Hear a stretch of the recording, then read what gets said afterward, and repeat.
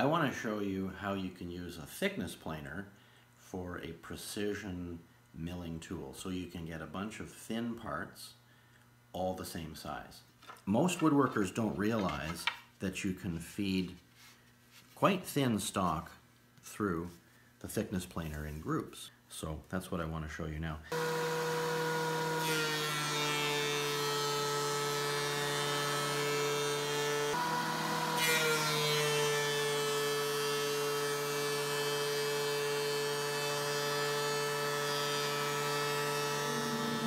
So you can see what quick work the thickness planer makes of this job. And as long as the corners of the stock that you started with were sawn square, then the planed results are absolutely consistent and square and smooth and ready to go.